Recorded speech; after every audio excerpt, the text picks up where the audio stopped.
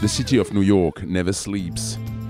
At the bottom of Manhattan's skyscrapers, 5 unexpected machines. Mussenden Oman Sail skipped by Sidney Gavinier. Race for Water skipped by Steve Ravussin. Group Edmond Rothschild skipped by Sébastien Josse. Spindrift Racing skipped by Yann Guichard. And Foncia skipped by Michel Desroyaux. MOD 70s are itching to go. So are their skippers. All the boats are lining up. We are seconds away from the start here. The start of the Krys Ocean Race. 5 MOD 70s leaving New York towards Brest. A race across the Atlantic.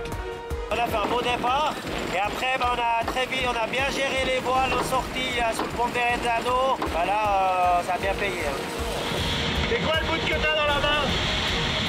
C'est l'accélérateur. Voilà. À bord de Foncia, tout va bien, à fond. Commencer le multicoque sur une classe monotype, c'est quand même idéal. On peut vraiment se concentrer sur les automatismes et sur l'équipage.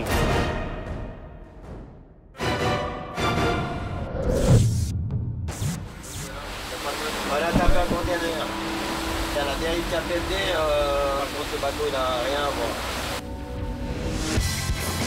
Tu vas bien, Yann?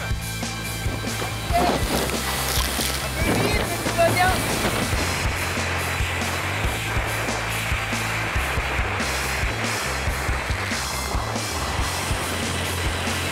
C'est bien, il y a 20 nœuds de vent, tu vois, et on avance entre 30 et 32 nœuds. On est content d'être tourné.